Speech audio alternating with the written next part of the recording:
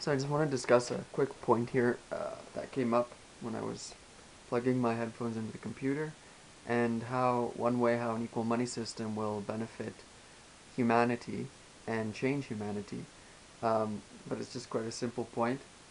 For instance, here's my headphones, which I plug into my computer, and they broke recently, so I grabbed these other headphones here to plug this into my computer, but it won't fit because it only fits into my cell phone because it's only designed for my cell phone.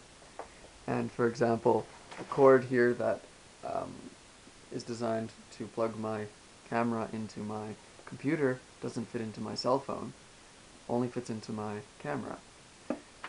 So the point is quite simplistic. It's that the only reason that these alterations exist within like cords and wires is for profit and for money, so that you have to buy the specific cord for the specific product. Where within an equal money system, they would simply make all of the systems the same and equal, so that we don't have to buy hordes of various different cords to plug in our devices.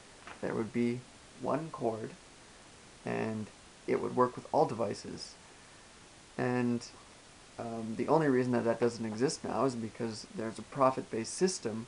So instead of making one cord, we make thousands and thousands of different cords and develop the technology to do so. And